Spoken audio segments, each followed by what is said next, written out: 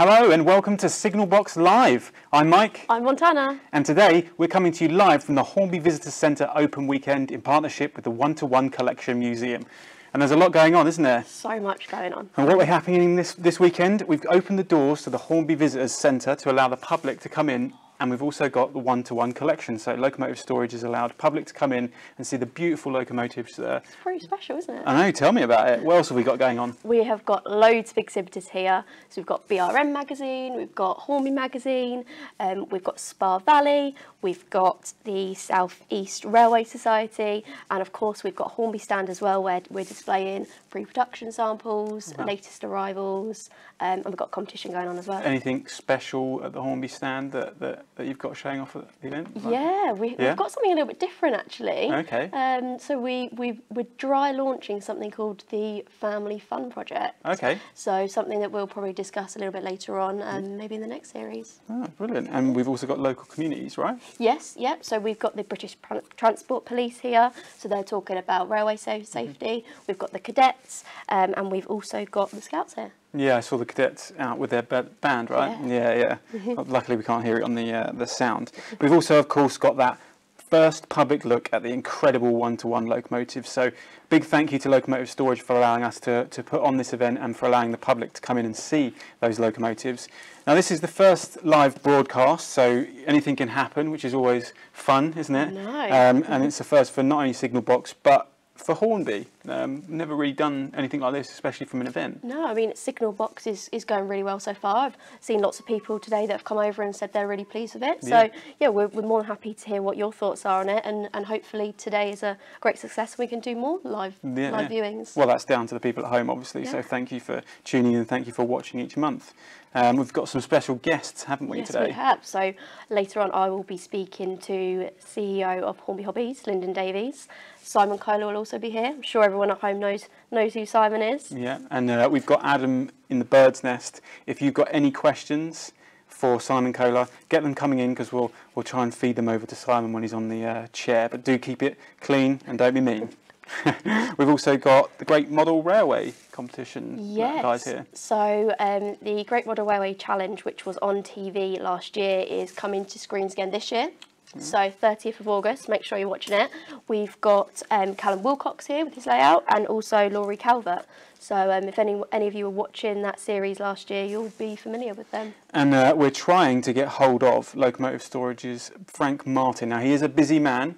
So, and he's got a lot going on today, but hopefully we can try and get him on for a quick chat on the sofa with you later, Montana. And yesterday I got a chance to meet Bob Fryers, who's giving the guided tours around the locomotive storage.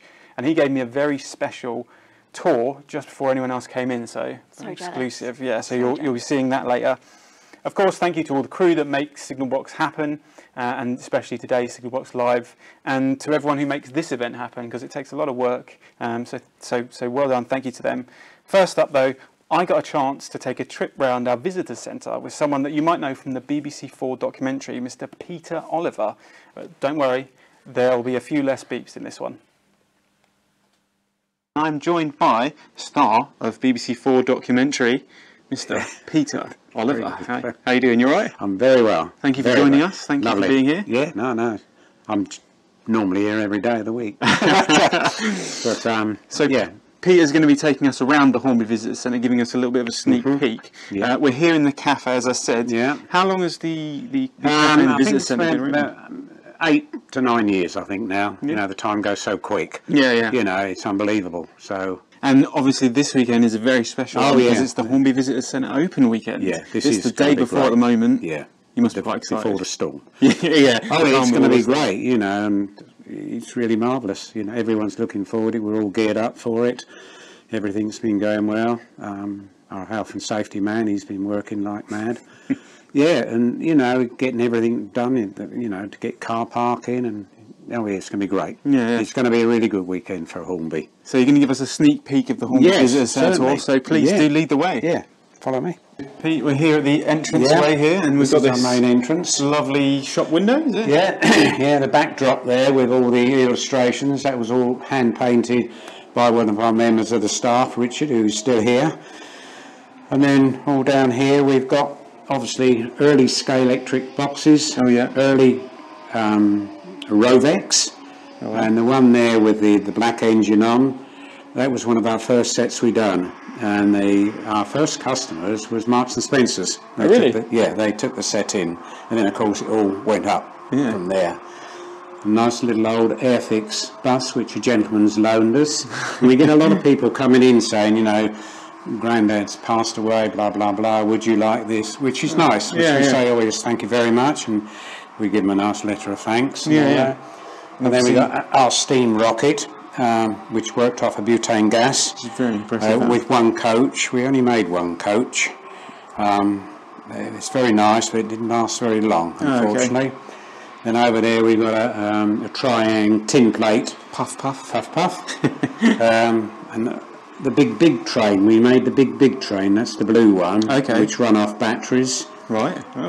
And Clever Cook, which was a little microwave for children to play with. Which is obviously fitting for everything we do now. Well, that's it, yeah. It's very nice, yeah. And then we got a Meccano windmill, which was loaned to us. And there we go, you know, it's just a nice shop window for them to get them going. Yeah, a real piece of history. Yeah, it's history, it's history. The Dirty Den from EastEnders, with Frank Grant, who was our displays director. Right. Over there, the cricket team. We had quite a good little cricket team here. We was no good, but we just enjoyed playing cricket. It was a night out. And over here we've got Carl Muller, who was one of the MDs over the years. In the little cabinet here we have the actual silver cup with all the names on of Miss Rovex. And then a nice little pack of playing cards. Okay. And if people wrote in, say, could we donate a present or a prize for their charity, we used to send them a pack of playing cards. Okay. But now we give them either a Scalextric set or a Hornby one, and we give no end away. We must be one of the biggest charities here for giving presents away. Oh wow. Yeah, it's very good. That's really good. Yeah. And then a magazine there called Happy News, which we published in the 70s and that, which was all about in-house people, you know, getting married and divorced and what have you. Yeah. And over here we've got Mr. Hendon, who was the MD when I started here. Nice gentleman, and that's from Bewley gentleman. All right. And the girls working there.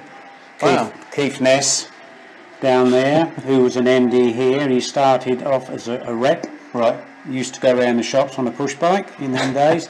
Worked his way right up and finished up as the managing director here. Wow. Yeah. So it's a real. It's a real little history room here for people. And there's so many, you know, they come in and say, oh yes, I remember that, and I remember that. Yeah, which is really good. It's really nice. Fantastic. Lovely. Brilliant. Well, thanks for showing us around this room. Okay. As always, lead the way. Lovely. So this isn't obviously open just for this open weekend. Oh no. This is open all the year round. Oh. Except for Christmas Day. Obviously. You've got to have some so that the staff can go and play with their train sets. No, it's open, and it gets very busy, especially when the schools are on holiday. You know, they all come up here and they love it. But we've got all our regulars that come in now too, you know, and a lot of small business people come here, you know, to have their meetings, and so because they're getting used to it. And we've got a good restaurant now, and you know, nice food and that. And it's going very well. And you're all prepared for tomorrow? Yeah, we're all looking forward to the weekend. Yeah. Well, apparently it's going to be some weekend. It is. It's good. Yeah. And of course, you know, we've now got a good MD here, who's, I think, really turning the company around. You know, he's a gentleman and he knows the business. He's been in the business a long time. So hopefully it's all going to go well now. You know, he's upwards and forwards now. Well, thank you so much for taking us around. That's good. Obviously, it is open throughout the year, the Hornby Visitor Centre, not just for this amazing weekend. 7 days a week, 10 till 4 during the summer and 10 till 3 in the winter. So come on down. It's in Margate, and hopefully you'll see Pete. Yeah. And you might even see me walking around. It's free parking. Oh. You don't have to pay to park. There you go, you heard it here first. Free parking. Free parking. Yes, there you go. Parking. So over to you back in the studio. Yeah, lovely. Welcome back to Signal Box Live. we hope you enjoyed that sneak peek of the Visitor Centre tour that Mike did earlier today. The Visitor Centre is open all year round, so if you're in the area or you want to come and visit, make sure you check out our website for further details. So now I am joined here with CEO of Hornby Hobbies, Lyndon Davies. Good afternoon. How are you doing, Lyndon? It's great. It's fantastic to be here. Firstly, can I say we're in a studio here, an incredible studio that you built, and it's the first time I've seen it, so I'm wondering who's paid for it. But apparently I am the warm-up act for Simon Kohler, who is coming on later, I think. You are. Yeah. He's got a lot to stand up to, hasn't he? He has, yeah. I want some particularly difficult questions sent in for Simon to answer, so please keep them streaming in. I know they are coming in at the moment, but do keep the difficult questions coming in, please. Everyone, you heard what he said. So are you enjoying the day so far? It's brilliant, absolutely fantastic day. I mean, I suppose the first thing is there was no rain, and we were a bit worried that we'd come here, it'd be raining, but the queues were there this morning, as you saw. People got in through the door. We were worried about health and safety, and we had all these things, but it's just gone really, really well. Everything's gone to plan so far. Have you had a chance to go and see the exhibitors? Yeah, I've been round, seen most of the exhibitors. Of course, I had a chance to go round yesterday, so I was very lucky. I saw a lot of the exhibitors as they were setting up yesterday.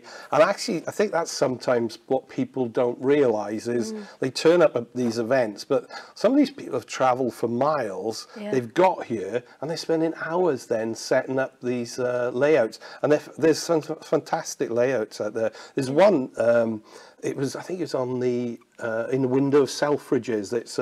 It's a remake of it, but it goes round in loops. I don't know. Have you seen that one out there? I've seen so many. But I've probably seen that one.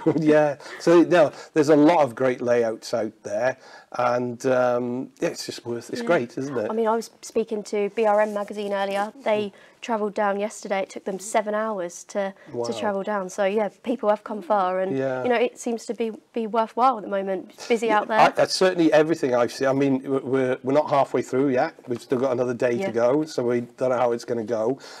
And that's the other thing you're worried about, is that people aren't going to turn up. But they've kept streaming through the door as the day has gone on, which has been great, hasn't it? That's been very good. Yeah. And I mean, in all seriousness, this is quite a special event for us, isn't it? Only a few years ago we were sort of down the road in Sandwich in a completely different office. We've relocated back to Margate, and not many months ago we'd only just moved in, and now we're here. We've got this huge event going on. We've got visitors coming in, and they want to see us. They want to see Locomotive Storage and the one-to-one collection. It's special. It was only, you're trying to run a business, and we've been here now 4 or 5 months, something like 4 or 5 months. And prior to that, we had all of the toy fairs, and in our industry, toy fairs sort of start in November, December. Then the shows aren't on, but actually all the work and the effort going in to prepare for the shows, that, as you know, starts taking place in November, December. And then the shows you have in January, we have the Hong Kong toy fairs, the Nuremberg toy fairs, the London toy fair, gifts fairs. And it's almost like it takes till March to recover, and then in March we moved to Margate, and it's sort of great being back at this site, because this was the factory that 20 years ago was making products for our company, and those sort of thoughts of what was happening here still linger. You still feel it in the body of the building, don't you? I mean, there's so many people that I've spoken to today who have said, I was here 50 years ago, and production was here, and I think it's quite special for visitors, not only us. Yeah, it is, because if you haven't been yet, there's still time to come. But the exhibitors are all out there in the old factory. So as you look above you, there's pipes. There's a real industrial feel about it, which fits so well with what the exhibitors have got to show. And of course, we've wanted to open the doors as well and share with the local community what we're actually doing here, because I get into taxis quite often, and the taxi driver picked me up and he said, what's actually happening there? And you explain, and of course some of them don't really understand the history of the company and what's happening, and when you actually explain it to them, and some of those people have come in today, and they suddenly get it, because they're seeing all of the products, all of the brands, and of course, above our door it says Hornby, but people forget about Scale Electrics, Corgi, Davies, Airfix, all the international brands, Humbrol. You know, there's so much that we do here, isn't there? I think it's nice that people can actually come and see everything. Like you said, it's not just Hornby, and we've got various other brands. And also, as we mentioned, we've got the one-to-one collection, which is really special. How did that come about, and what kind of direction do you see that going in? Well, you know, firstly, this site is owned by Locomotive Storage. It was sold by the company some years ago. So thankfully, we have a great relationship with Locomotive Storage, and they've allowed us to come back. How they developed that collection, I don't know. And I know you may have got Frank on later, and I'm sure he could give you perhaps a hint of what's to come. But it is truly exciting, because as you talk to the young children this morning, they're queuing up, and you say, do you want to see the big train? And they say, what do you mean the big train? I mean the big train. And when they go in and you see their eyes and they see these real locomotives there, their little eyes glisten up and they're looking at it and going, wow, because they have, there's such a spirit to the warehouse, and these locos are in there are in such good nick. I mean, I waited childishly the other night.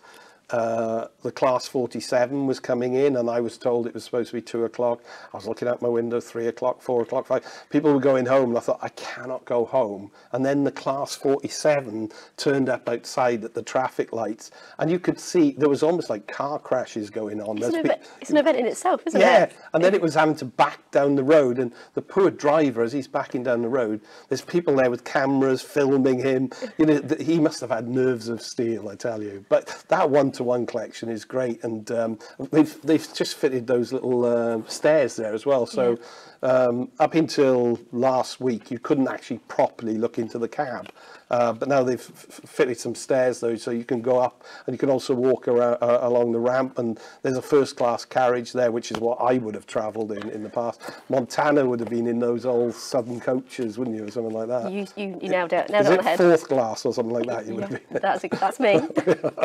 And on the subject of the one-to-one collection, obviously in the Hornby range, we've introduced the beautiful Bittern and Black 5, which is based on the two products, or the two locomotives that we got in storage. Yeah, they are. And actually, when you look at the model and the real thing, it's quite interesting. But I don't. I've heard that maybe they're sold out. I don't know. Are they? So the Bittern is sold out. Bittern's sold out. Right. Black 5, we've still got some left. That's a sales strap line there. Yeah. So if you haven't ordered yours yet, order it now. It's going to be available in October. Yeah, and I think that's about the fact it is the model and the real thing. You know, when people get the chance to look at the real thing, and then they see there's a model, it sort of clicks, and I should know. Are they limited edition or not? They are limited. The limited edition. So that's it. When they're gone, they're gone. Then when they're gone, they're gone. Yeah. All right, they are. They're gone then. And of course, we're here today, Signal Box Live. Yes. Signal Box has been going for the last few months now. Have you been checking in and watching? I've been checking in, but been very disappointed to see how much of Simon Kohler I've seen on it. And obviously, I wasn't invited. This is the first time I've starred on it or appeared on it. So I think it would have been better if I'd been on it in some of the earlier editions. But I reckon no, I mean, it's great. It's great because, and I think that will really develop. I mean, we are worried we're going to lose you to mainstream TV as you get more confident in what you're doing and all of that. And I did see you reading the book on Selena Scott and how she became famous. I tried to do it discreetly. But no, I think it's great because I think, I'm not sure it will all develop. I think you have to just see.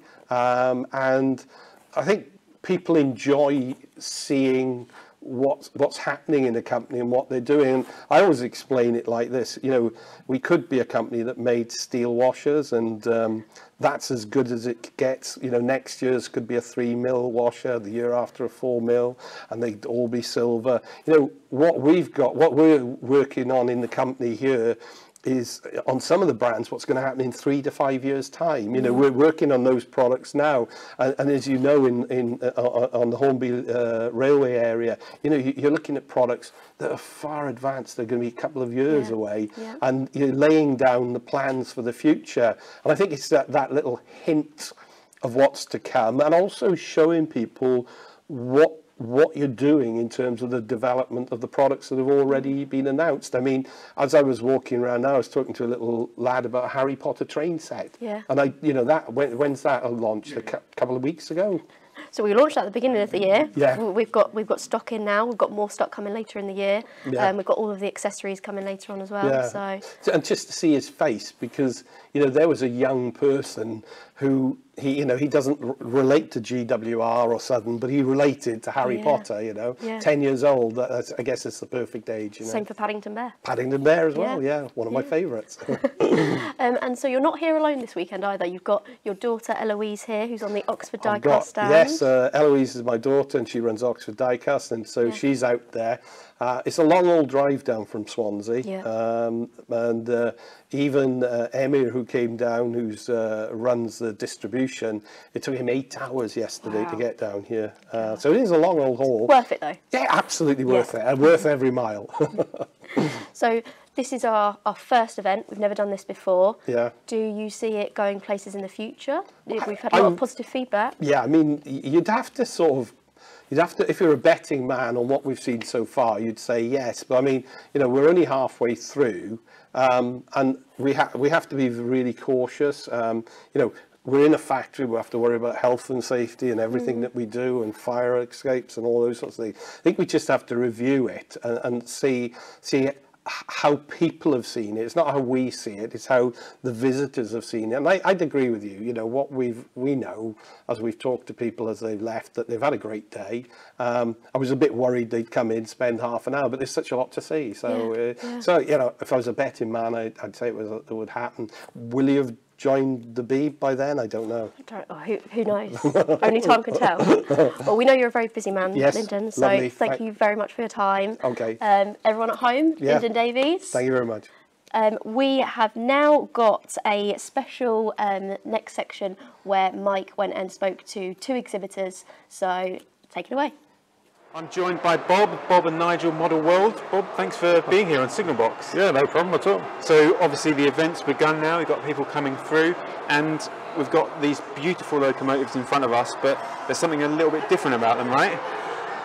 Yes, you could say that. They are all made from paper. Which is impressive, and probably on camera even more impressive, because they really don't look like they're made from paper at all. At the end of the day, all you see is a paint job. Yeah. It's a Victorian hobby. They could make some wonderful creations out of paper. Yeah. They knew how to cut the paper, how to treat it. If paper is treated correctly, you can carve it like wood. Oh wow. So these, after the initial stage of building out of paper, they're all coated in shellac, furniture polish, basically. What we happily call gunge. They're coated in that, and then once you've done that, you can then treat it as you would do with wood. This is my boy Nigel. He's a co-builder, and that's his latest creation. That's the Duchess Coronation, City of London. So how long would something like that take? You took what, 3 months? Probably slightly more. 3 to 4 months, yeah. Each one we build, obviously, they improve as you build them. And we've been building them now for quite a number of years. Yeah. I'm an ex-mainline driver, PR driver. Oh, wow. And it started off, I used to, because a lot of the guys I worked with were steam men, ex-steam drivers, they all had a favourite engine. So I used to build them an engine, build them a model of the loco they used to drive. You know? And at the end of the day, if you want a model that sits on a shelf, why pay thousands of pounds for a working model that you're never going to use? And and not only that, they don't weigh the back of the car down so much. Yeah, they're not too hefty. So you're local, which is amazing, so it must be quite fun to be here today and see this event. It's been a lot of years since I've been in this factory. Right. A couple of open days years ago. Yeah. Mum worked here, wife worked here. Oh wow. The boy worked here. Wow. He put a fact, he got told off for spending more money in the shop than the staff shop than he did taking home. So, but Yeah, it has altered a bit, but it's lovely to see it back at Margate. Are you going to get a chance to pop over and see the locos for the one-to-one collection? He's been in there, taking hundreds of detailed photographs for this purpose. Ah, right. They've got Bittern in there, the A4. Well, we've got an A4 half built. Oh, wow. Perfect, So then. the info is going to be very useful. Yeah. You know, it's all good stuff. It keeps us out of mischief. Yeah. Well, thank you so much for showing me around, and thanks for joining us today. Well, thank you. Enjoy the rest of your day. Nice to see you. There you go. We're here at the Hornby magazine stand, and I'm joined by Mike, another fellow Mike. Yeah, another Mike. Thanks for being here on Signal Box. No problem at all, thank you. And you've brought this very long and large layout, so could you tell us a little bit more about it? Yeah, sure. This is our West Coast mainline layout. Right. It's based in the period 1995 to 2005. Okay. And it models the northern section of the West Coast main line, somewhere north of Crewe. It's 19 foot long and it's 10 foot wide. We've got a double track main line across the front, which we've got running here, and then at the back behind the main line we've got cement works as well. Right. The main line's there, they've got a big storage yard at the back, so we've got about 20 trains behind the scenes, all ready to go. Loads of trains with sounds, everything's got lights on it, we've made it all set up for the show. So. Wow, so it must have taken quite a while to set up the last couple of days. Yeah, we spent, it's about 6 hours setting up yesterday. Right, wow. So, yeah. And obviously the day's just started, but I'm sure we'll have many more people running through. How does it feel to be here at this event? This is brilliant. I mean, to actually be running our Hornby models inside Hornby's former factory is one of the reasons we wanted to be here. Yeah. It's a great opportunity. So. And have you had a chance to go through and see the locomotives? Absolutely, yeah. We were straight in there yesterday and had a quick nose round, see what was new. Well, thank you so much for giving us a quick chat about this layout. It is very impressive, and it's great to meet you and to show off your layout. So thanks so much for being here. Cheers, thank you. So I'm here with Phil from BRM. Thanks for joining us on Signal Box. Nice to meet you. Nice to meet you. Yeah, it's a fantastic show, isn't it? I've already had a lot of good chat, and we're still fairly early on Saturday morning. Which is great. And today you're going to be showing us around your cake box challenge. Is that right? Well, yes. What I've done is I brought a load of models that we've built in the magazine. So let's start off with the cake box challenge. The idea with this was that we thought it'd be great to do a competition to get people modelling, because ultimately we all want to get people doing more modelling and enjoying things. But people look at it and go, well, there's so much time or so much money, I haven't got the space to do that sort of thing. Well, what we thought was, what can we do that's small? And you might have noticed, I like cakes, so came up with this idea. The competition is really, really simple. We ran it last year, and the competition is simple enough that rules are, it's got to fit in a cake box, a standard 8-inch square cardboard cake box, available from any shop, and the model then has got to have 2 railway items on it. So this is the first one I built, which is the famous scene from the Titfield Thunderbolt, where Sid James takes on the train, and as you can see, more than 2 railway items. We've got a train, we've got track, and it will fit in this cut-down cake box, which is handy for storage. But everything on here is the same sort of techniques that you'd use doing any other model. So I've got a bit of track on here. I weathered it. I built it up with cinders, because if you look in the film, you'll actually see they've had to build the track up with cinders, because otherwise road rollers fall down between the tracks, and so I had to do that. So a little bit of research. This is an old Hornby 14XX. It was I bought it second hand. It was broken. It had been converted to EM gauge fairly badly, and basically lumped along. It ran as well as any horse I've ever backed in the Grand National. So it was terrible. But I rescued it. I've taken the motor out, used something on something else, rescued it, turned into this. The traction engine is a plastic kit, and Sid James is played by a member of the Airfix Africa Corps, because he has the right shirt on. You just can't tell he's got shorts on. And then all the figures are white metal ones. So what we did was we started off, and the theory was that in the magazine I would do a few cake box projects, and that would inspire the readers. And to be brutally honest, we thought maybe over a year we'll get 20 models built. The electronic edition of BRM came out with the first cake box thing in, and people started writing their projects up on RM Web, our forum, and by the time the paper version came out, a week later, there were 20 people already building cake box projects. Really? By the end of the year, we reckon we had over 100 people had built cake box projects. Wow. It was just breathtaking. Yeah, So yeah. many people really got into this. The idea that you can build a little model in a very small space. And the thing is that, okay, all techniques are the same as using anything else. Anyway, so this year, again, thanks to Humbrol sponsorship, we're running it again, and this time we're breaking it up into 3-month chunks. So everyone, same rules, got to fit in the cardboard cake box, got to have 2 railway items on, but everyone's got a theme now. So our current theme is holidays. And I stood on Weston-super-Mare Beach and did a little video saying theme is holidays, and people are now merrily building holiday-based cake boxes. The latest one I've done, though, is because it's Hornby's 100th birthday next year, Yes, yeah. and because I knew we were coming along this weekend, I got a thought it'd special be a one. really nice idea to build a Hornby-themed cake box. Yeah. So what I've done is I've gone back to the very earliest days and built a tin plate model of a Hornby train set. This is actually it's an etched brass kit from 7 models, which comes nice and flat, and you fold all the bits up and you glue them together. Yeah. The rest of the bits are from a doll's house supplier, so it's all 1/24th scale, rather bigger than anything else we normally do on this sort of thing.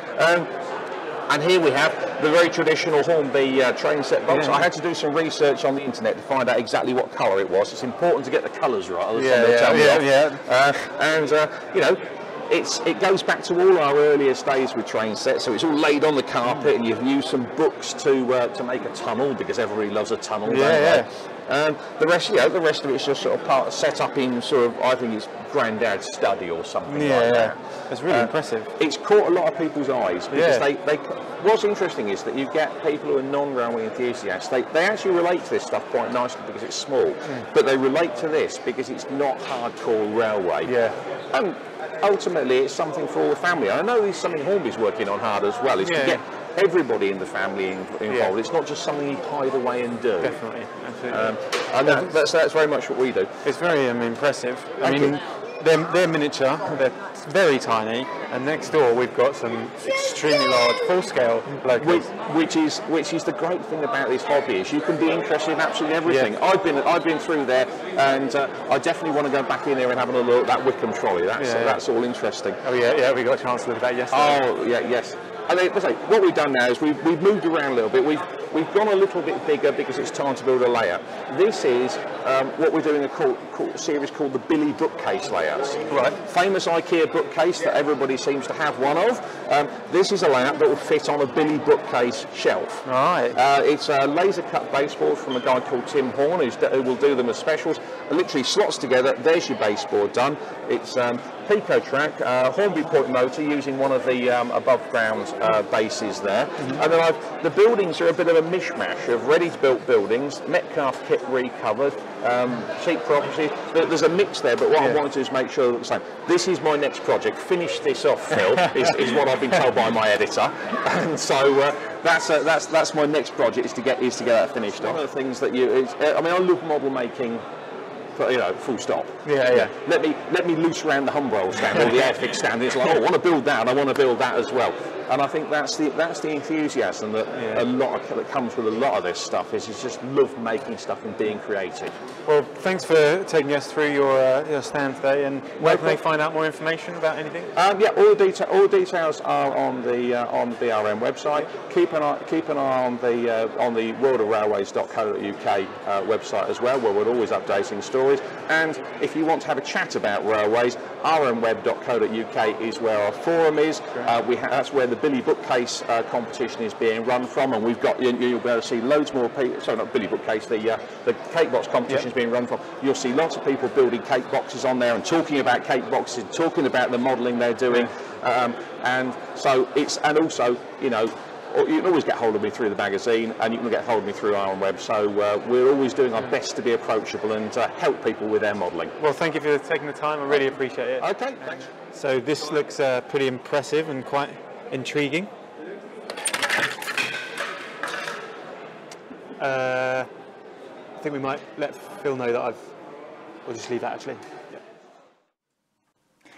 So there we go. And don't forget, of course, to check out the Great Model Railway Challenge, the new series coming out at the end of this month. Now, I'm joined by Marketing and Development Director and star of James May's recent BBC4 documentary, Mr. Hornby himself, Simon Kohler. Welcome. Oh, thank you. A nice introduction there. Slightly OTT, but yeah, lovely. So how are you finding the day so far? It's brilliant, absolutely. It's beyond anything I actually expected. Yeah. I don't think I've stopped talking since about 7:30, which probably not a surprise to too many people. But I mean, it's terrific. Everybody's walking around with a great smile on their face. Yeah. Everybody just loves what they're seeing. I think it's different from, apart from obviously having some really stunning full-size locos, but it's a different exhibition. It's not like a Wally or whatever. It's a good mix. And there are people coming who aren't necessarily model rail enthusiasts. They're just interested in what we have to show. Yeah. Oh, well, I came out earlier and I couldn't get 5 minutes with you for people talking to you. So it's great. I love it. Absolutely do love it. And it is quite exciting to see. I know you're saying it's not just enthusiasts, but seeing enthusiasts coming in and experiencing our work. Yeah. And also seeing the locos. Yeah. No. What I find terrific actually is there's a lot of families. There's lots of little youngsters coming in. You know, they're looking at Scale Electric. You know, they're fascinated. They're having a right go with that. And then you've got the real youngsters. We've got a new small layout we're putting together.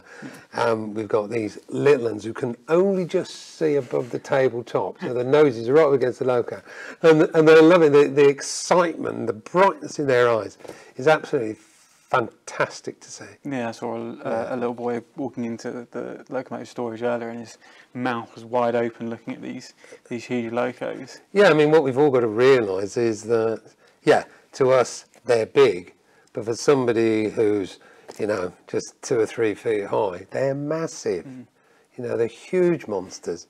Fantastic. And it's in partnership with the One-to-One Collection. Yep. And so that's a partnership between Hornby and One-to-One Collection. Do you think it's one of our best partnerships? I would say it's probably our #1 partnership at the moment. I think it all works. I mean, if you look at stand in front of the building as a whole, to the right, you've got the Hornby Visitor Centre, and then you've got the offices where, you know, we not only do we do Hornby on the railway side, but Scale Electric, Airfix, Humbrol and Corgi, of course. And then to the left, you've got the building where the one-to-one locos and coaches are. Yeah. It's just so compact. And obviously there's those stunning models of those locomotives. Yeah, we've produced models of the Bittern and of course of the Black 5. And yeah, the reception for those has been very, very good. And you've been in this site before for quite a few years and part of Hornby for a few years. Can you think of anything like this happening at Margate? Never. No, this is totally new. This is so excitingly refreshing. It's marvellous. I mean, you know, I can't. You know, we've done an awful lot of exciting things in this building and created lots of innovative and product that, you know, people really do enjoy seeing, using, etc.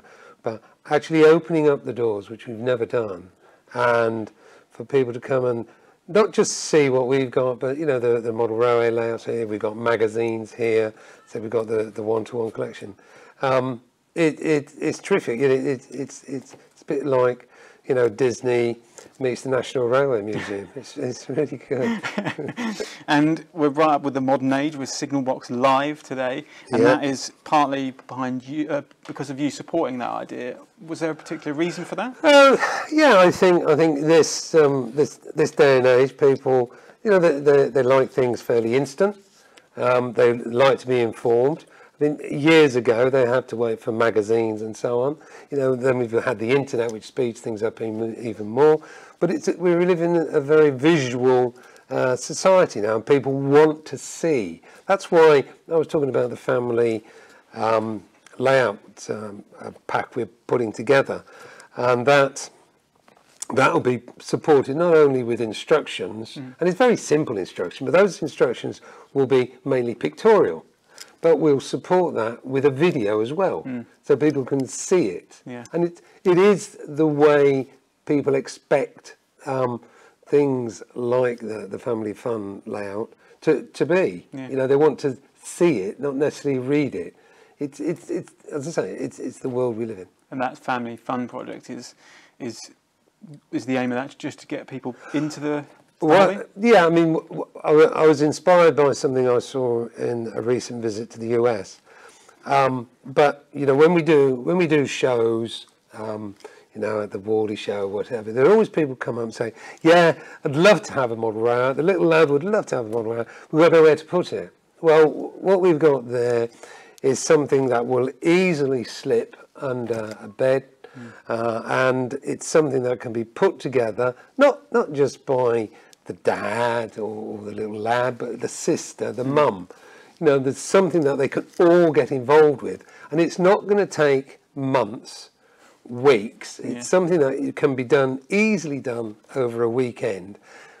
And the fun then is enjoying what they've created, seeing the train go around, and then say, "Oh well, we can add this, or we can add another siding." So it doesn't stop there, and that's the whole thing. It's showing people that model railways and modelling railways or playing trains is fun and it's creative. Yeah, that's what it's all about. I just want people to enjoy it. Yeah. Really. Well, we've got some questions that have come in while we've been live, Right. so I'm going to pass over a few of those to you. We've got one from Clive Cobbold, who asks, could we bring back the Class 81 electric loco and Class 86 electric loco AC? Good question. There is already, I believe, an 81 out there. 86 is the model we have, is quite a few years old. So if we were to bring an 86 back, we'd probably do it from a retooling prospect, really. And you know, like we have the 85, 87 rather, we'll have it basically all singing, all dancing, lots of detail. Yeah, oh, brilliant. And Sam's Trains asks, which old Triang/Hornby models do you still have tools for? Basically, the old ones that are not in the range, I'm afraid, have been destroyed. Prior to me sort of leaving on my sabbatical and coming back, and the business with the factory or the offices moving, a lot of old tooling that wasn't in the forest was sadly binned.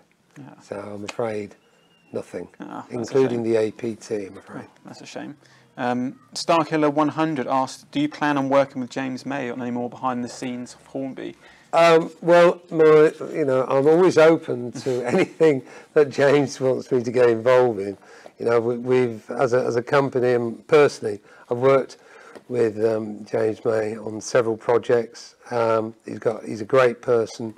He loves really what we do. He loves the brands, and he's got a fantastic imagination. So, yeah, yeah, pick up the phone. Who knows? Yeah. You know, Monday, you know, I might get the call, then I'm off.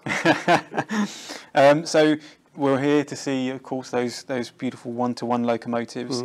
Have you spent much time over there? Well, because we've had Bittern there for several months, so I have obviously on occasions been over there. The last few days, yes, I have been over there, seeing how the whole area's sort of been cleaned up and cordoned off and so on. And of course, on Thursday we had the 47 arrive, which, yeah, is terrific. You know, it really is great to have these locals here. Now I know when they arrive, they can cause a bit of frustration to drivers and all the rest of it. Yeah. But it's just fantastic that somebody, you know, has the wherewithal that these sort of icons of British rail industry, somewhere safe where they can be kept for posterity, and here. Really. Yeah, I remember when Bittern came in, I was lucky enough to be there when they brought it in, and I hadn't seen a steam locomotive up close since I think I was a kid in Paynton. I remember I used to go down there with my grandparents, so it was really impressive to see one of these locos up close coming in, and yeah, that was a really good experience. Yeah, some years ago I was very as close as you can get to Bittern. I was close to what loco was it now? It was the Commonwealth of, was it Australia? Or the Dominion of Canada, and it was amazing in full steam as well. Oh, wow. It was just so close. Just they glide, you know. They just they're almost living. Really. And next year marks 100 years for Hornby, so it's a big anniversary. Are you excited? Yeah, I'd like to point out that I wasn't there at the beginning, but no, of course I'm excited. We've got lots of things going on. Montana has spent a lot of time putting bits and pieces together and, you know, formulating things, and I've been very lucky enough to work with her, so we can have something to celebrate, you know, 100 years of Hornby Trains. Yeah, it's quite special to be a part of that, you know. Yeah. Well, thank you so much for taking time to join us and answering a few of the questions from home. We've got a real treat for you now, as we've got some exclusive video for you. Take it away, Adam. We're here at home of Hornby in Margate. Behind me is the building that houses the Hornby workers and also the Hornby Visitor Centre, which welcomes thousands of tourists throughout the year. Next to this building is H1 and H2, owned by Locomotive Storage and the home to the new one-to-one collection. Cars pass by here every single day, and little do they know that inside this large warehouse stands some very special residents. But before this was the home of the one-to-one collection, this warehouse was a part of the Hornby site, and like every building, it has its very own unique, special story to tell. Like all great ventures, Hornby was born of an idea. When we first started, model railways were either expensive and out of reach to the average enthusiast, or too simple to give more than a passing satisfaction. The idea was to retain simplicity and use modern production techniques to bring a first-class model railway within the reach of the average person. In 1908, Frank Hornby created his Meccano brand for metal construction toys, sowing the seeds for the Hornby we know today. 1920, Hornby became the trading name for Meccano, and the first O-gauge clockwork train was launched. 1938 was the birth of Hornby 00, and along with that came the first 00 gauge models, the Gresley N2 and A4 Sir Nigel Gresley. The initial models were clockwork powered and used either die casting or tin plate. 1947 was the return of Hornby 00 to the shops following the end of the Second World War. Production continued in the Binns Road factory, and in 1948 the first post-war model was released, the Stanier Duchess, plus a set of Stanier carriages. Moving from the Binns Road factory, Liverpool in 1954, this building became the hub for Hornby. Models would be made on the factory floor and shipped direct to customers across the world. 1959 marked the introduction of Hornby 00's two-rail track system and a new super detailed series of models with plastic bodies. In 1964, Meccano was bought by Triang Rovex when Hornby 00 was merged to create Triang Hornby. In 1972, Triang Hornby was sold to Dunby Convex Mark and became Hornby Railways. Fast forward to the year 2000, Hornby sets modern production standards with the outstanding 00 gauge rebuilt Merchant Navy, a model that many consider a turning point in Hornby's model production. Almost 100 years on, and that spirit of the early days still lives on in Hornby. Technology has certainly moved on from the days of Triang, but the fundamentals of creating high quality products using the latest technology are still strong. Throughout the years, Hornby expanded, adding Scalextric, Airfix and Corgi to its lineup. The company has lived through the swinging 60s, free love, the millennium bug, the internet and several recessions, until 2015 when a decision was made to relocate Hornby, leaving this site here in Margate to write a new chapter in the Hornby history. In 2015, Hornby moved its main offices to Sandwich and distribution to Hurst, Kent. Subsequently, the site was sold, leaving the Hornby Visitor Centre as the sole reminder of Hornby's 60-year presence. The site remained unused, vacant and gathering dust, a shadow of its former self, until 2018 when work began on bringing life back into the site, with a new purpose to house locomotives, enabling the public to enjoy the wonders of railways up close. Locomotive Storage's one-to-one collection was born. In May 2018, the first locomotive Bittern made its way from Crewe to its new home in Margate, a huge event and the first step towards bringing Hart back to H1 and H2. This was followed closely by Black 5 and several passenger coaches. In March 2019, Hornby Hobbies moved their offices back to Margate to join the Hornby Visitor Centre and in turn breathed life back into the vacant site. Now in August 2019, these locomotives stand proudly next door to Hornby, representing not only the last 100 years, but the future of both model and full-scale railways. This weekend, ticket holders will get their first glimpse of these magnificent locomotives, something we know many enthusiasts have been looking forward to. The lucky attendees will make their way through the Hornby offices where they'll get a glimpse behind the scenes, and then they'll walk through these doors where they'll meet the new, but very familiar, residents of H1 and H2. And I, for one, can't wait. Class A4 locomotive 4464 Bittern was built in 1937 by L&ER.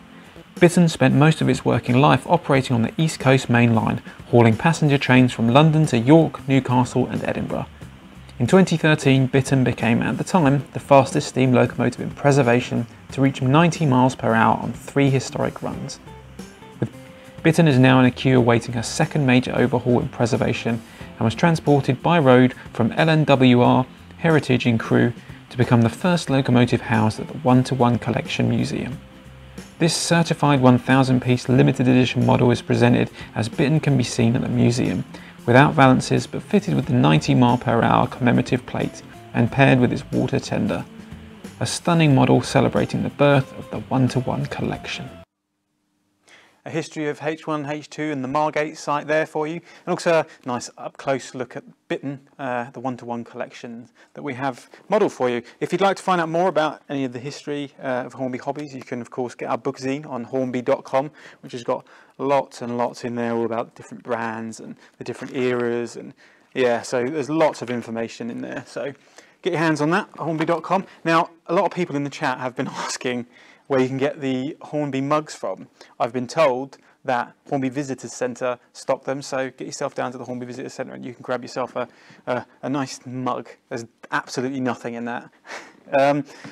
So next up, yesterday I got the chance to have a very special 1-to-1 with Bob Fryers, who gave me a look around the locomotive storage area and have a look at those magnificent locomotives. So here we go. Bob, me, take it away. So here we are inside locomotive storage with the 1-to-1 collection. The rain is absolutely pelting down outside and I'm joined by Bob Fryer. Bob, how are you doing? I'm fine, thank you very much. Thank you very much for inviting me. Tell us a little bit about you. Well, I'm an ex-train driver. I started in 1972 and had to retire in 1996, but I've got an affinity with railways. Once you're in it, you can never ever leave the railways. Once you're in, you're in. It's in your blood. And today you're going to be taking us around some of the exhibits we've got here, the locomotives, and you're just going to be telling us a little bit about what you know about them. And we are stood by Bittern. Yes, what a beautiful piece of machinery, isn't it? Pretty impressive. She's very magnificent, isn't she? She really is. I mean, say when you get up close, you realise what a lovely work of art these things really are. You know, I mean, say the machinery and the engineering into it is really fantastic. It's and to be this close to it as well is fantastic, really. Yeah. Well, first thing I'm struck by, because I saw it when it came in, was the sheer size. Oh yeah, this is the thing you've got to realise. You've got nearly 200 tons of whole train with loco and 2 tenders as well. There's some massive piece of engineering. Yeah, I suppose most people, when they see them, they're on the platform as well, aren't they? So they're not seeing what's below. You are getting the full height of what you are when you're at track level, and just how massive, and the power that is there as well. You've got to think what is there in power and everything. You know, it's just awesome. It really is. So what do you know about Bittern? Well, I know she's one of a fleet of 35 that was built by Sir Nigel Gresley in the early 30s, and they were built for the famous race to the north, where they were trying to get as fast as they possibly could between London and Edinburgh, and of course you had the London North Western region with doing London to Glasgow, so they wanted to make a high-speed non-stop service as best as possible, and these things were brought out because they were so powerful. Streamlined, makes the service faster. It was realised with streamlining how much you could actually extra power you could get out of a steam engine and everything. And of course with a double tender, it didn't have to stop anywhere because it didn't have to stop for water or anything. An extra 9,000 gallons of water at the back. Wow. You know, and of course you've still got the troughs to fill the other one up as well. So they could go non-stop London to Newcastle, no problems whatsoever. Yeah. You know, it was, but the poor old fireman was shoveling coal like it was going out of business. Yeah. He's got 9 tons of coal in there to shovel away. So, but the race to the north was before the war. They wanted to make rail travel as fast as possible, and they wanted to make it as luxurious as possible. So they brought out these luxury trains. They had the Elizabethan that used to run on the eastern region, which was only 8 coaches, but pulled with one of these, it used to fly. Oh, wow. You know, 100 miles an hour, no problem, sort of thing. Like. Did they manage it? Oh yes, Yeah. oh yes, very, very often. Yes, especially with the eastern region was straight and flat in a lot of places. So there was a few banks because Stoke Bank's the most famous one, but. Yeah, they managed it. They used to have some really, really good fast trains over there. Yeah. Yeah. And that's the commemorative plaque on there. Is that to commemorate that? Oh, yeah. Is it, or is it? Well, I'm not too sure what the plaque is on the side, because. Okay. But can we go down and have a look at it? We would do. Yeah. We'll have a look at it. But of course, the most famous sister, the Mallard, fastest steam engine in the world, 126 plus miles an hour. It's based at York in the National Railway Museum, but they were all the same. I mean, they were all powerful. It was just lucky that it was Mallard was the one that was come out ex-works, and they decided to use her, sort of thing like. But no, these engines, 100 mile an hour running regular every day. Yeah. When you think about it, we're still doing that today, really. Yeah. You know, it's and what we're. 80 years on, nearly 90 years on.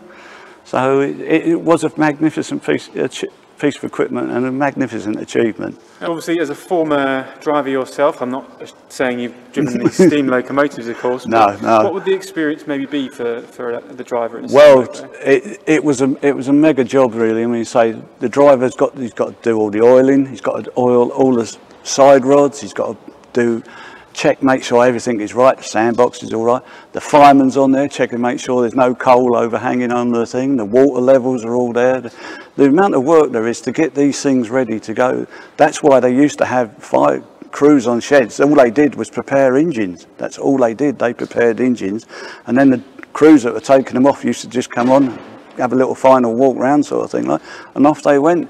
But there was so much work to go into one of these things, because you know, it's not like throwing a couple of firelighters in and the things are ready to go in a couple of hours. It takes 12-14 hours to get these things ready, sort of thing. So you know, it's a long job and everything. You know, because that fire in there, it's not got to be a little, you know, it's got to be a big one, and it's got to really be able to, you know, be good. To get the damn thing steaming. You know, you don't want it to sort of go out of King's Cross and get as far as Finsbury Park and run out of steam. You know, it's got to be able to go, sort of thing. Like, you know. But it was a mega amount of work in one of these things. Mega amount of work. That's why the railways were one of the biggest employers before the war, sort of thing. Amount of staff. It was. There's a lovely plaque here. Tell us a little bit more about that. Well, this is the number 81866. That's its build number for when it was on the production line and of course when it came out it was given its own number and everything. Numbers changed all the way through the system. I mean, it had its own number. Then when it came under British Railways, it had, you know, when the railways were nationalised in 1948, had another number then, and so I'll tell you what, it must have been a train spotter's nightmare. but this is the original and everything like that, and lovely lined out numbers and everything. And it's you know, beautiful colour when you close. Garter blue, it's garter blue and everything, and it was classy. I mean, so when they were all shiny and bright and everything, and stuck onto a nice rake of really nice shiny coaches and everything, makes the day look a little bit, you know. But then again, they used to employ cleaners. Just doing the first, you know, the young firemen and everything, they started on the job as cleaners, and that's all they did was just clean engines, just polish them all up, and that was it. They were cleaners, cleaning engines, you know, to make them. They had a pride. You've got to think about them. These are like royalty. when it comes to steam engines. These were the Royal engines and everything. These were the top of the pop sort of thing, like on the railway. So these had to be absolutely immaculate. So, you know, you're going to run Pullman trains and everything, you've got to have a train like this. It's got to be immaculate.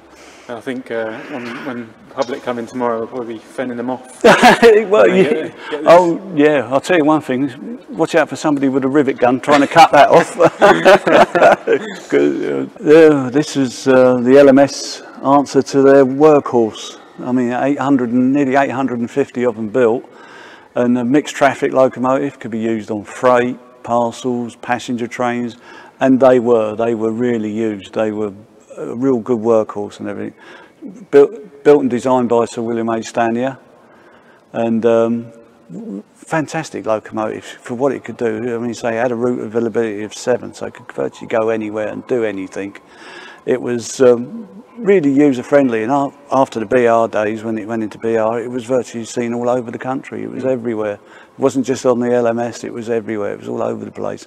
But it was such a good engine. It was a good firing engine. A lot of blokes used to love, the old steam blokes, they used to love working on it, you know. It was just a really, really good workhorse. And the equivalent in today's day and age would have been the Class 47 diesel sort of thing. So, you know, for what this thing could do. And Stanier had a terrific reputation for building really good steaming engines and everything like that, and good engines to maintain and everything like that. But yeah, another nice beast. Weighs about 72 ton the engine, and another 50 tons. So you got 122 tons. That's not very good. So another big old piece of machinery and a lovely piece of engineering, and so many different varieties. And they mucked about with boilers on them. They mucked about with the valve gears. There was some had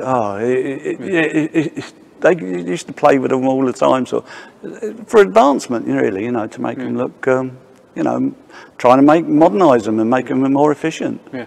So the Black 5 is the name for the collection of locos? It's a 5MT. They call it a 5MT, which is a mixed traffic locomotive and everything. And the Black 5 name is because they were always black. They did bring out the odd one or two in colours and everything like that. But majority of them were black, so they were called a Black 5. And the name stuck. You know, it's you know, it fits perfectly, as you say. Here now by Class 47, and this is very special because this came in just last night. So none of the public yet have got to see it.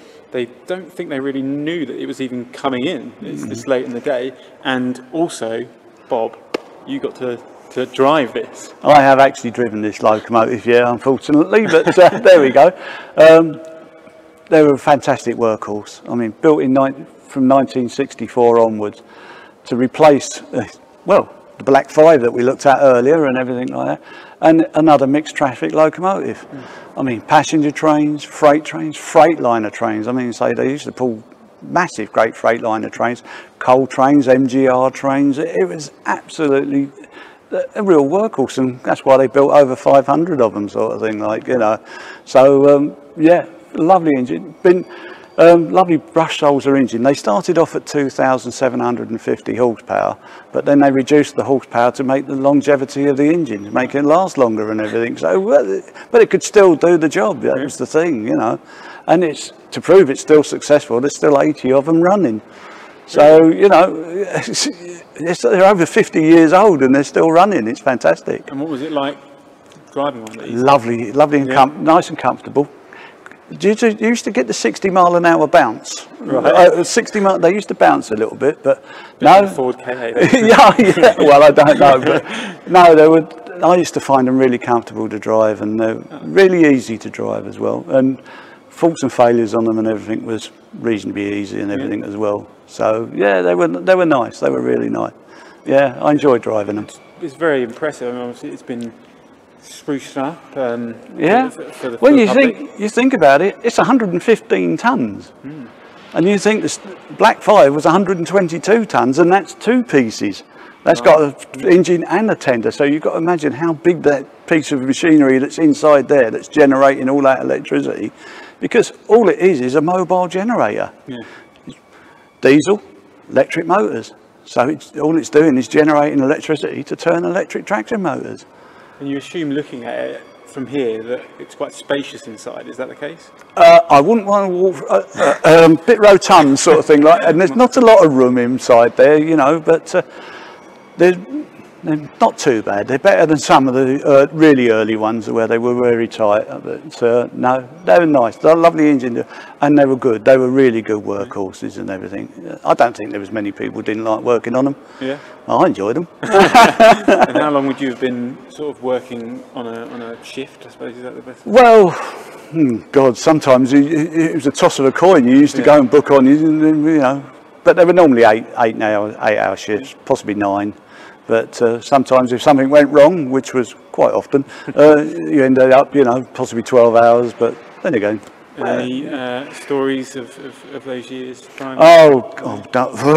could get done for defamation of character, but no, I had some lovely times on them and everything. Yeah, lovely times on them. So it'd be quite nice to see public coming in. Yeah, it'd be nice. Yeah, it's a shame that this one they don't think will ever run again because it's been stripped for keeping the other ones running and everything. But I'd love to get up there and get it started and gas everybody all out in here. But but no. Unfortunately, Mother Nature said no, so there you go. I can't do it anymore. But lovely engines. Really did enjoy. Yeah, thanks for telling us more. Right. Take a look at something else. Yes, fine, lovely. Okay, so Bob, where and what am I sat in here? This is quite spacious. Well, yeah, this is a new one on me. I mean, I've never been in one of these in my life, but this is a Wickham's Engineers trolley, and the only one I've ever seen before, as I said, is in St Trinian's and the Great Train Robbery, and that is the only time I ever saw one. I mean, I never actually did see one when I was on the railways, though, but there was loads of them made, loads. I believe there was over 500 made, and they were all over the world, India, everywhere like that. Wherever there was a railway, I believe there's one of these. But fantastic little things. I would have loved having a crack at one of these. It would have been great fun. We'll get you in the front. Oh yes, please. Stand back. So this weekend is a very special one for locomotive storage and presumably for yourself as well, as someone who's worked on the rails. How does it feel for you to be a part of this event? Well, after meeting Frank, and he was telling me about this, and then when I said I was an ex-train driver, and we just sort of clicked, and he invited me along to, you know, say, would you like to help and volunteer and everything like that, and I said, oh, it's in the blood, you know. I said I can't stop myself, and I have enjoyed every minute when I do come out here. I have enjoyed every minute of it, to see these things really up close. I mean, it's something else, and members of the public, when they do come to see this and everything, you're not going to get much closer than this. Shame they're not in steam, but then again, but you're not going to get much better. It's so, and you are so close to it, and it's like actually being in a loco shed. It really is like being in a shed. So it really is fantastic, and may it go on and may it prosper. It really is really good. I love it. Well, thank you so much for showing us around. This is obviously to give the people at home a chance who maybe aren't able to attend, that chance and that glimpse to just see a little bit of what locomotive storage and the one-to-one collection is all about. So I really appreciate you taking the time to take me around. It's been great from my point of view to hear stories and hear a little bit more about the locos that I didn't know about. So Bob, thank you. Yeah, no thank problem. you for watching, and hope you enjoyed that glimpse of the one-to-one collection. Go behind the scenes of the Hornby Development Office with the Engine Shed. Coming to you at least once a month, our regular blogs have all the latest information and samples that the team have been working on. From research to design, decoration to approval, the entire developmental cycle is covered in the Engine Shed, and offers you a unique perspective on the model railway industry. Focusing on newly tooled models in the current range with some fan favourites and special projects thrown in, you can chart the progress of your model from its inception right through to when it hits the shelves, and, more importantly, your layout. Through exclusive imagery and video, the Engine Shed showcases the hours and hours of skilled work each designer goes through to ensure each Hornby model is as good as it can possibly be. In 2019 so far, we've covered our unbelievably popular Terriers, which have since sold out. There's also been a full write-up on the Colette 57 bow-ended suburban coaches, new analog controller, and of course, the diminutive but much loved Ruston and Hornsby 48DS. But that's not all. There's also been features on the large Prairie Mark IIF coaches, bullied 59 footers, and with many more new tooling projects to go, there's still so much more to cover. So make sure you read the Engine Shed each and every month, exclusive to the Hornby website. We hope to see you soon.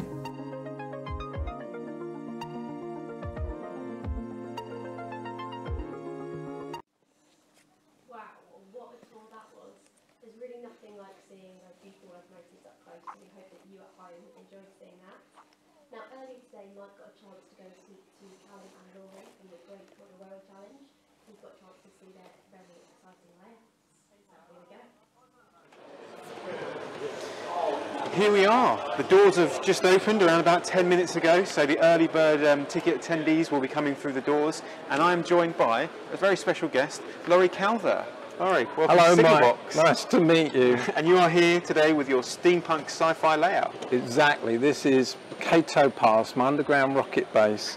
It's an underground world which is under attack on the surface, so I'm getting the rocket ready for liftoff. Oh wow, in the back there, look. Yeah, it's actually a fly model rocket. Well, it was once, won't fly today because it does 400 miles an hour and 1,000 feet, so not today. We'd probably put a hole in the roof, I think, wouldn't it? Yeah.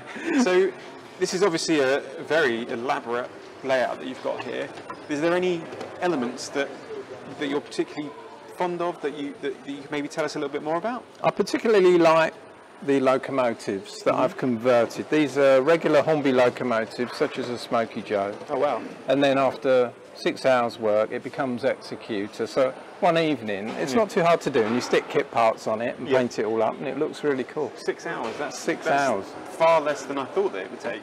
Well, they can take longer if you want them to, but that was the first thing I ever made. Really? And everything else spawned from that. Oh, wow. Yeah. And so, obviously, you take this to various different events, and do you get a good reaction from people when you take it around? Out of all the models I take around, this one is by far the most successful, and it's done really well for me. Well, I think it really appeals to young families, young children especially. They can relate to science fiction, and now they know in steampunk as well. The mums love it and the dads.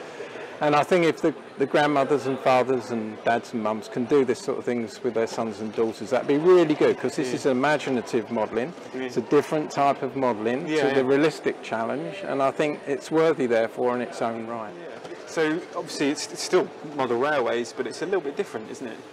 It is different, and obviously I don't want to upset any of the traditionalists. This is still model railways, there's still high quality modelling in there. And whereas their challenge is to make something based on realism, mine is to come up with something from a blank sheet, so it's imaginative modelling. What could you do? Oh, which I absolutely love. And you've got dinosaurs all on the top, which I'm a big fan of anyway, so you sold me on that one. Of course, yeah, who doesn't love dinosaurs? And robots, rockets, submarines and spacecraft, and of course trains. And tea's a big thing as well in steampunk. And tea, of course, yeah, they're racing around to deliver the tea as quickly as possible. Well, it looks fantastic. You've also got a little display just over here with a few things here. Do you want to show us some of these?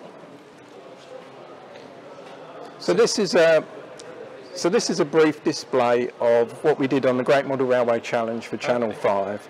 And this is one of the locomotives that was especially made for that show. Funnily enough, I'll let you into a little secret. It let us down. It got stage fright. It didn't move when filming. It just didn't move. It's digital, and it didn't want to know. So I bet it did it every single time before that. And after. Oh, it just got stage fright. So the other one, 1, 2, 3, had to stand in and did the job. And everything worked fine after that. It was a really lovely show to do. Hope it inspires a lot of people into the hobby. Yeah. Oh, well, thank you so much for giving us a quick glimpse. We won't keep you too much longer because we know you're going to have adoring fans coming in soon. So I hope so. Thank you so much for being here. Thank you, Mark. Been a pleasure. Yeah, thank you. Cheers. So I'm now joined by Callum Wilcox on your YouTube channel, SDJR 7F88. Yep. I had to have a little prompt there. There's a bit of a tongue twister. How are you doing? You all right? Doing good, yeah. Thank you so much for being on Signal Box. We've got the doors open now, so people are going to be streaming in. We're stood by your very impressive layout. Yeah, this is Amiens 1918, my World War I trench railway.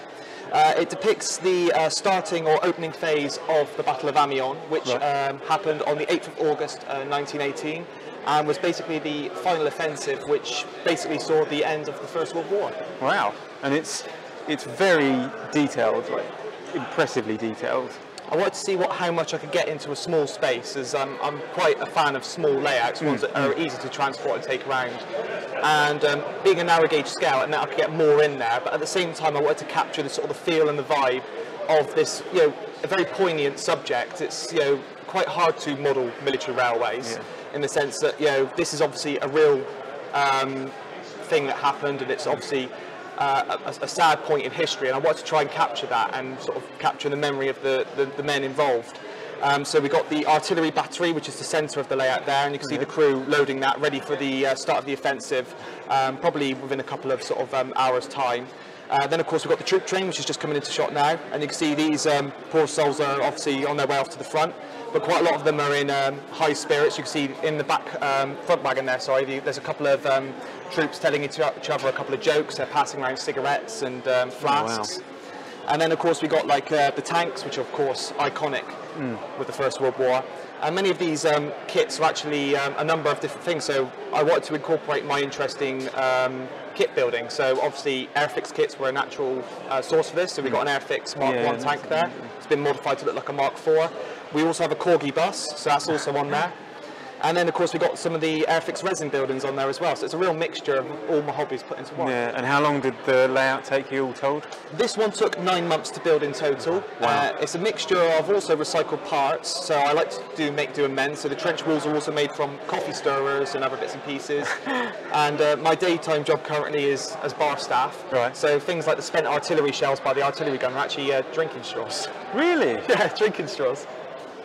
Oh, see, that's what I find so amazing about it, is that you just wouldn't know those, and it sounds silly, but to not know those things is a good thing, I suppose. Isn't it? It's amazing, really, what you could do, and it just shows that you could build a great looking model railway, but with just things to have to hand that otherwise would go to waste.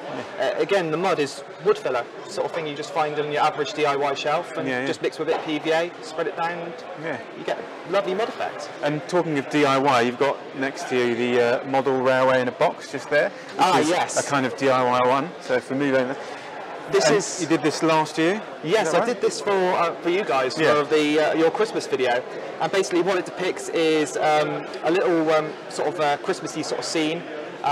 Featuring a little Peckett and a little brake fan doing shuttle rides in between the station and the siding.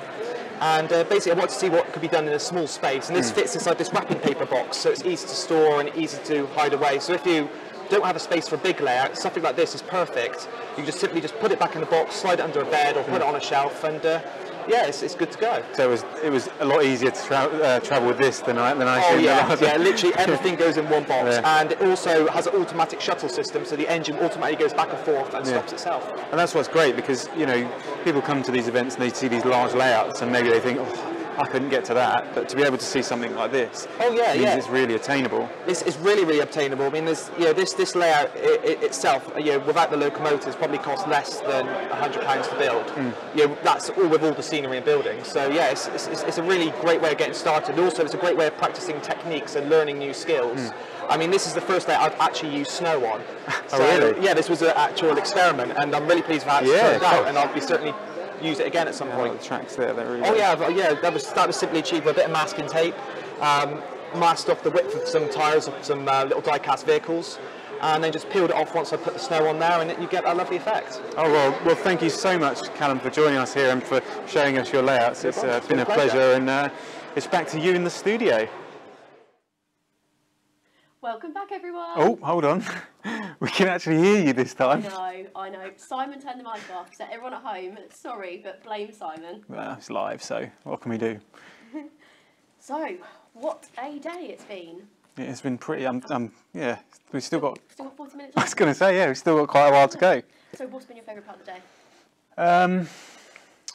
Do you know what, I think going into the locomotive storage and seeing the one-to-one collection and actually seeing people walking around and experiencing them, having seen them go in and then that time between then and now, it's obviously you work every day and they're there next door to you, but when you actually see kids coming in, looking at them, enjoying it, that's quite special. I think any event that you go to, when you have that, I mean, you've been to plenty of events yourself, but yeah, it's just nice. It feels like you're really doing something and giving something to people. So yeah, that's that. And obviously Bob taking me around. I love Bob.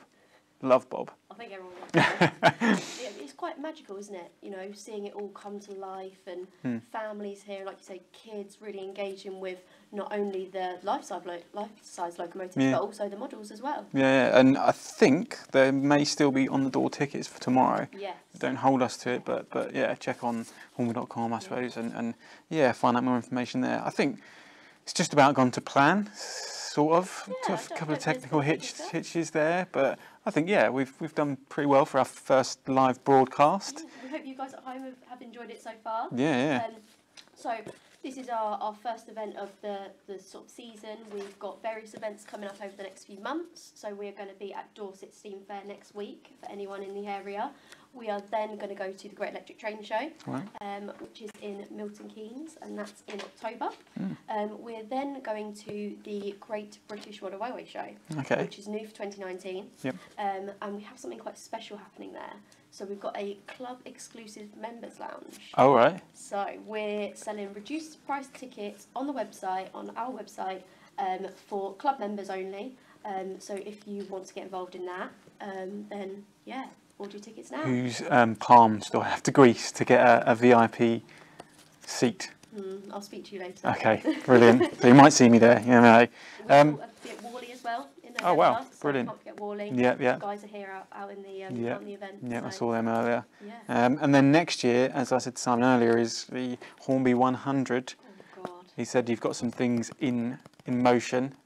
Can you tell anything? Absolutely not. It's set to be an amazing year though. I'm very, very excited. It's not long now, a few months. No, it's not, not often that businesses get to 100 years. So I think it's going to be extremely special. Yeah, special for you, I suppose, being in the position you're in, to be able to be a part of that. Yeah, and everyone really. And these guys at home, we hope that you look forward to see what we've got in store. So, and we've obviously got to thank a few people, don't we? Yeah, we have. So thank you to Adam in the Bird's Nest. Thanks, Adam. For doing all the production for us today. Thank you to Lyndon, CEO of Hornby Hobbies, for coming on earlier. And of course, can't forget Simon. Obviously. Even though he did turn the mic on. We also want to thank Callum and Laurie for showing me around earlier, and of course Bob for his amazing tour. And we want to thank you at home, the people that have joined us, because this is our first ever live broadcast, and it's down to you that this is coming about. Signal Box is about you at home, and for me personally, I'm really humbled that people keep tuning in every month, and just keep your comments coming. Subscribe, obviously, so you get to see everything every month.